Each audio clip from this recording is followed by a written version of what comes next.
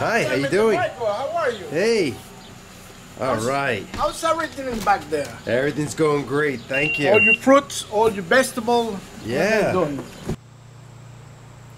Hi guys, my name is Mike, also known as the One Fig Man on message boards such as Our Figs and figbid.com. I'm here today to talk to you about fertilizers. A little earlier today, my fertilizer injection systems came by FedEx. I was so happy. So I figured let me make a video and share with you guys. I'm about to mix up my fertilizers for my drip irrigation system. When I fertilize, I like to what we call fertigate or fertigation. That's the concatenation of fertilization and irrigation. And essentially what that is fertilizing every time you irrigate. So obviously we don't need to use such high concentrations of fertilizers. And in all honesty, some of these fertilizers can be harmful to your fig trees. If you're frequently using fertilizers such as these chemical fertilizers, what will happen is not all the fertilizer will be absorbed by the plant, and some of the fertilizer will be left behind. And what's left behind will either run off into our irrigation systems, such as our water systems and sewers, and that heavy dosing of especially the phosphorus, that's the middle number right there, can cause harm. So I like to provide a lot of nutrients in micro amounts essentially. Now all my trees are potted up in peat moss or some type of potting mix blend that doesn't have nutrients in it like your ground soil typically would have. Therefore it is really important for me to provide nutrients all the time for the tree, as if I don't, there's nothing for it to utilize. So let's get right into it, try to shorten up my second video here. So we have the three numbers, as I mentioned before. The second number was phosphorus, but the first number is nitrogen, the second number is phosphorus, and the third number is potassium. And again, those are called the micronutrients. I also use an additional nutrient supplement called the kelp plant food, which provides a lot of the micronutrients.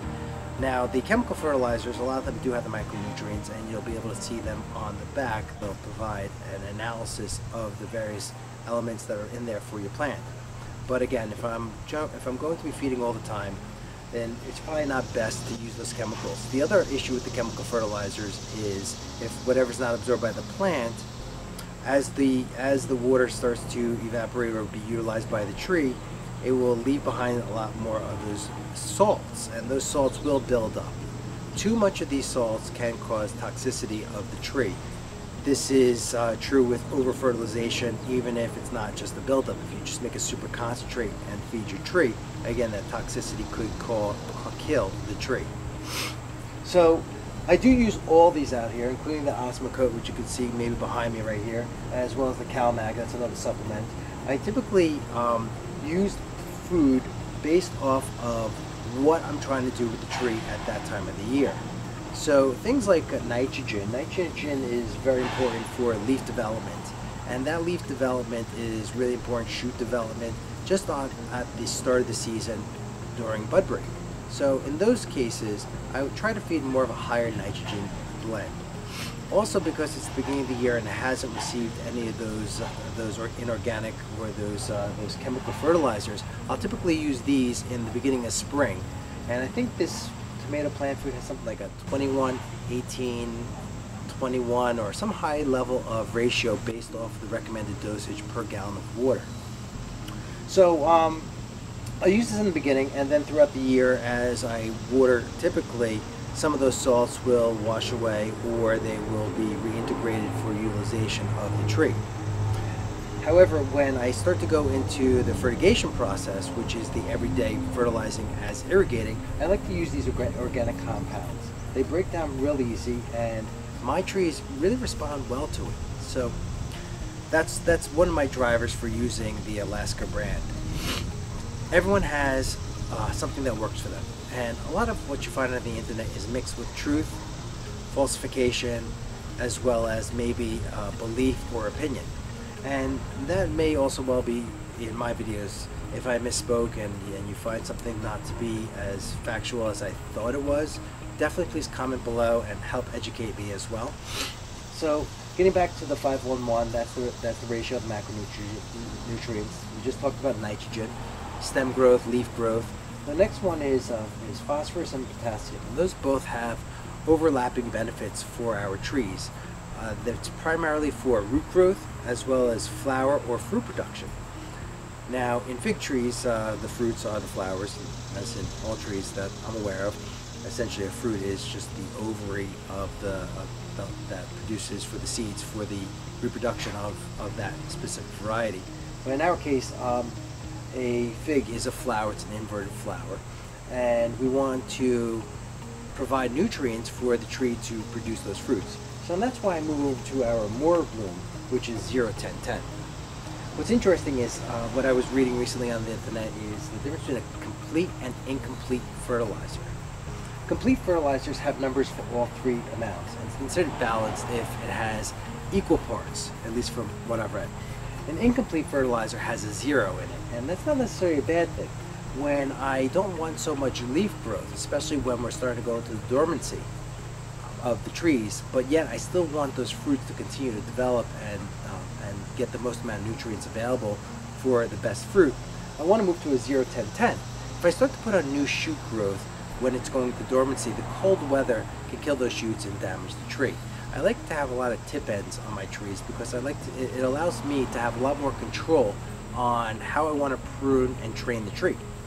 So I don't like to go into those high nitrogen levels or any nitrogen towards, or very minimal nitrogen towards the end of the growing season. And of course I add the kelp food for my micronutrients when I'm using specifically these inorganic amounts. Now the fertilization recommendation for fig trees, I believe it's 2 tablespoons per gallon for the 5-1-1 and the 0-10-10. However, when I add that and I try to go for a blend, if I add 2 tablespoons of this per 1 gallon and 2 tablespoons of this per 1 gallon, it's still only getting 2 tablespoons of both per gallon. When I use my injector system, it's going to take a little bit of this and a little bit of this and a little bit of this and a little bit of everything, because it's all in the same pot, and mix it with the same amount of water. So that means if it's going to take a tablespoon of the fertilizer that's in the injection system, then it's going to take a little bit of everything in the ratio in which I mix it. So hypothetically, if it's taking 1 tablespoon, it's going to take a little bit of the 5-1-1 and the 0-10-10, and I'll have essentially a 5-11-11 divided by 2, or a 2.5, 5.5, 5.5. I got those numbers because in 2 tablespoons per gallon, there's 5-1-1, and then 1 tablespoon is 5-1-1, 0-10-10. And essentially, so it's taking 1 of this and 1 of that. And if I'm feeding it 2 tablespoons per gallon, essentially it's getting 1 tablespoon of this and 1 tablespoon of that. But when I put it into the injection system, it's actually going to be diluted further with some water. Now, I use about 50%, so basically 25% of this, 25% of this, and it's about 50% diluted with water. So we do the math, and we say, okay, 25% of 5, so 2.5, 1.25 of nitrogen, and then we could do the same thing, 0.25 for 1 here, and 2.5 of that. So we get the gist of the blend. But for me, it's really about mixing up the fertilizers that I want to use and seeing how my trees respond. Same thing if you're you're a fast responder, EMT. You treat the patient. You don't treat by staring at the instruments. The instruments help you understand what's going on with the patient, but you treat the patient and you respond accordingly. Same thing with fig trees. That's also really important to discuss when we're talking about FMV, fig mosaic virus. A lot of times the discoloration that you'll see in the trees and the deformation of the leaf patterns are due to FMV. It's really important then to kind of give a higher supplement and maybe even a concentrated amount of the nitrogen to boost that up to help offshoot or offset some of that FMV. So let's get into looking at the back of these micronutrients, and I'll just put up a placard and let you look at that for a few moments. You could always pause the video if you want to see a little more of what's exactly in them and the micronutrients that are in each of them. Just one fat thing I just want to touch on is the CalMag. So calcium and magnesium are in the kelp plant food, and it is in fact inside the chemicals. But it's important for me to use calcium and magnesium as a supplement. It also has iron in there as well. because calcium is extremely important for our fruit trees and fruit in general. Calcium is utilized in the building blocks of every cell wall in that tree. It also helps provide a firmer fruit to help, from what I found, resist splitting and makes the tree stronger overall. So I give it an extra boost of that calcium as well.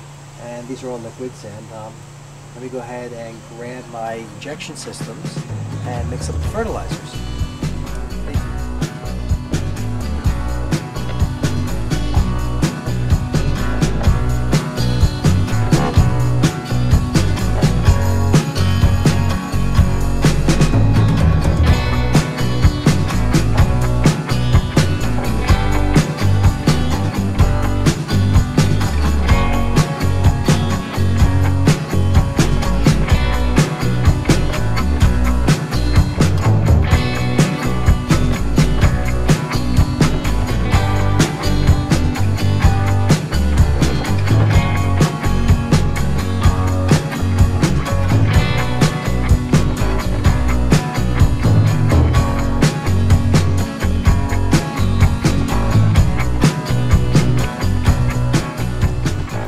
Okay, so this is the system into my irrigation tank that we just filled, and we just adjust the settings here. You can see on the front of here we have slow, 1, 2, and fast. That 1 and 2 is just setting 1, setting 2. Fast is actually 2 tablespoons, at least initially for the gallon, because as it's used, water comes out of this black tube and pushes it into this tank, and then the fertilizer comes back out, and up through the fertilizer it gets added to the water supply into the main drip line. So although it says 2 tablespoons initially, it continues to be diluted until the tank runs out. So the initial feeds will actually still be less than 2 tablespoons because we did fill this with water and we did mix the different types of fertilizers. So now that's on 2 tablespoons, we know it's going to be getting less than the required amount. We can do the math, but it's fine. It's just I'm micro fertilizing, and this again is what works for me. Just finding out what works for you in your area and your mixes. Okay guys, so that's my video on fertigation. I hope you enjoyed the video. So now that the irrigation system is hooked up, the feeders are hooked up, I could just simply use my phone, a couple of quick buttons, set it up, and now every time it goes to fertilize, every time my trees go to get irrigated, they will be fertilized.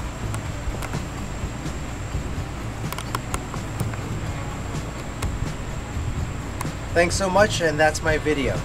And what are they supposed to do, honey?